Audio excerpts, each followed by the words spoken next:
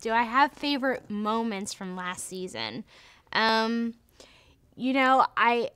episode that is called End of the Road, which was actually our season finale last year, is probably my favorite because the storyline was basically, it was the anniversary of our first date, but now we're divorced and Marlon wants to celebrate it, and my character objects strongly. She doesn't want to revisit, retry it, whatever. She just doesn't want to think about it, talk about it, really acknowledge it.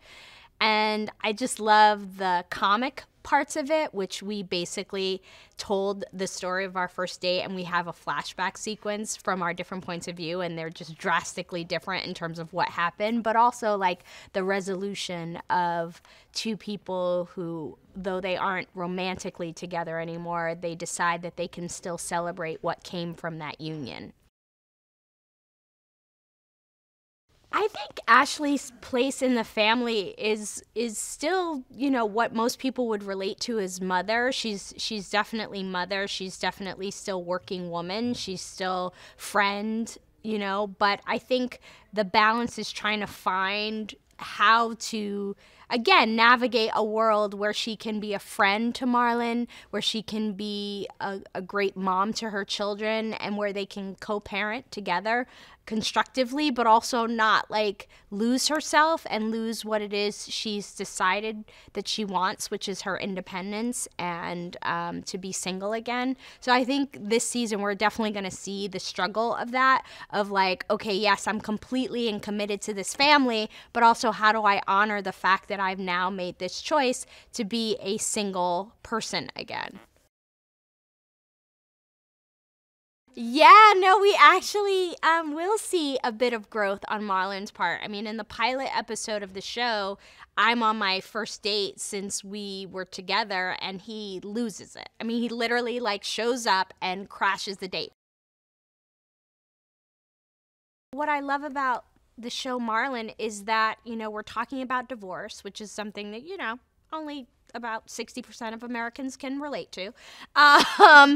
And we're talking about it in a way that hopefully is constructive and hopefully is under the umbrella of keeping the love. You may get rid of the relationship, you may get rid of the coupling, but you keep the love. You keep the love for the benefit and the sake of each other, because at one point you were in love, and you keep it for the sake of the kids. And yeah, I think that one of the great things about the show is that the kids really mirror a lot of children in a healthy environment. They can recover from a lot of disappointment. They can recover from life's hardships.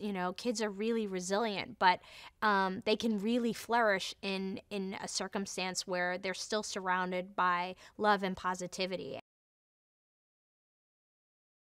So in this new season, we have an amazing bunch of leading ladies thus far who are guest starring on the show, and one of them being one of my favorite people who I've also worked with before, Kim Wayans, Marlon's big sister.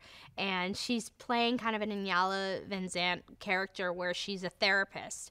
And we go to her because we're having problems. And you're like, wait, but you're divorced. That's the whole reason you got divorced, so you don't have problems. But, we still got 99 problems. And, marriage isn't one. Oh, yes, Jay-Z, I threw you in there.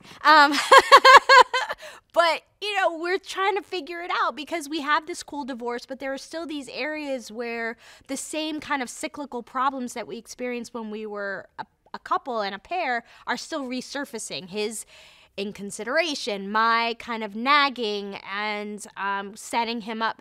I mean, from his point of view, he feels like I'm setting him up for failure. Like I'm expecting something from him that I know he's not kind of lined up to be. So there's valid points on both sides. So we go see this therapist played by Kim Wayans, and it's just hilarious.